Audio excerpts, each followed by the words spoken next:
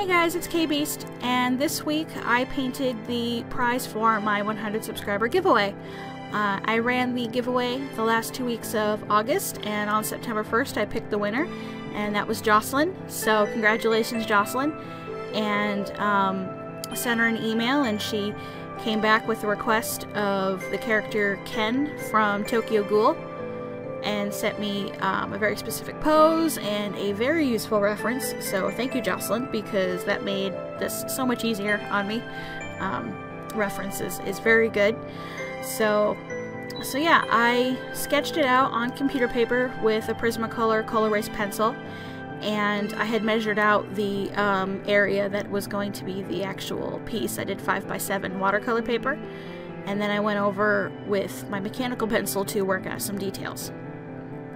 So yeah, as you can see, I'm filming from a side angle, which was something I've been wanting to play with for a little while. I used my smartphone, and I got this little clip-on tripod thing for phones from Five Below, and decided to experiment and just kind of play around with editing styles a little bit.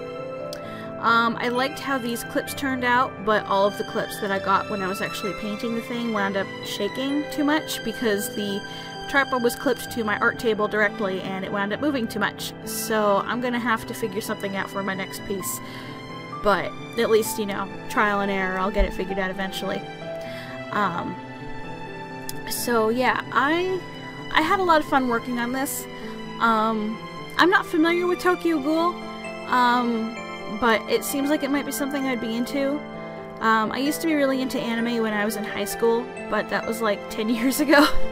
I actually have my high school 10-year reunion coming up in November, which feels really weird to say because, like, I hadn't realized it'd been that long. I'm starting to feel old now, but yeah. But back in high school, I was really into things like Revolutionary Girl Utena and Cardcaptor Sakura and things like that. Pretty much anything by Clamp, you know, which if you've seen my cheat piece, you know that already.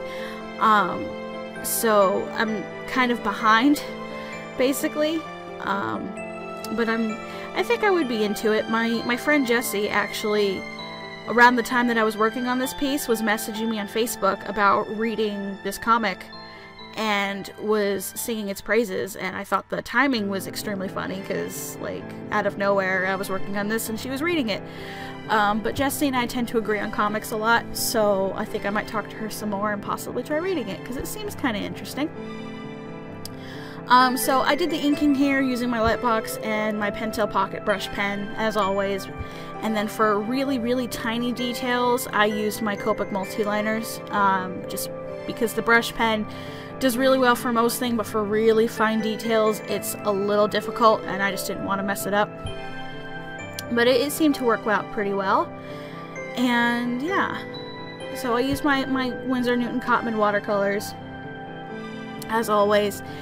And because this was a giveaway piece, I wanted to keep the painting style simple, so it's just simple washes of color and a little bit of shadows.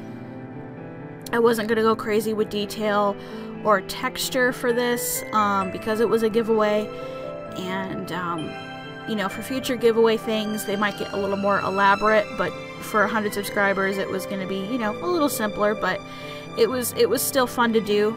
I haven't really done a whole lot of watercolors of human characters, and it was kind of fun to revisit, like, my cartoony style and paint something, so I think I may have to continue that. But overall, it was still kind of a fun piece.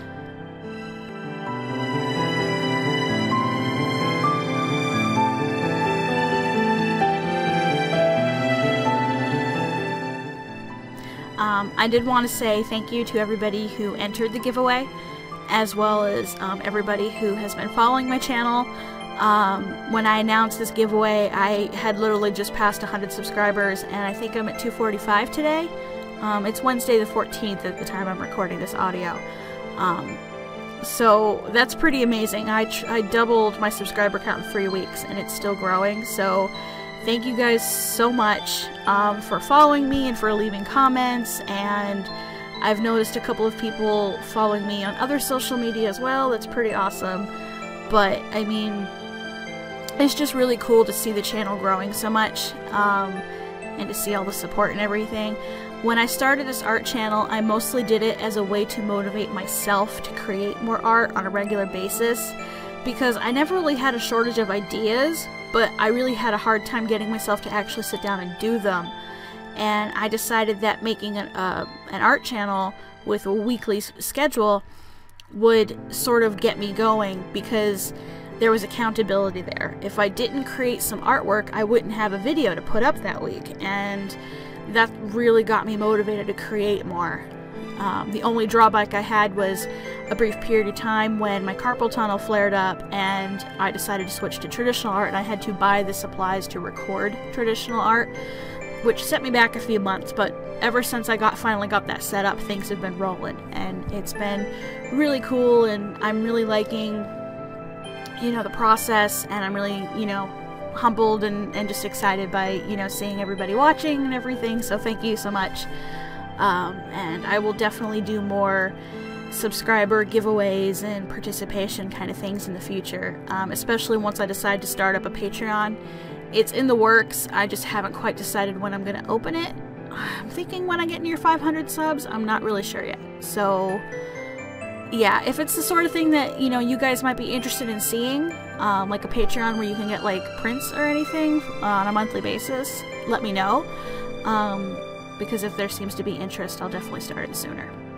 But anyway, here's the finished piece, and I just got an email from Jocelyn today that it arrived safely. So I hope you enjoyed, Jocelyn, and congratulations on winning.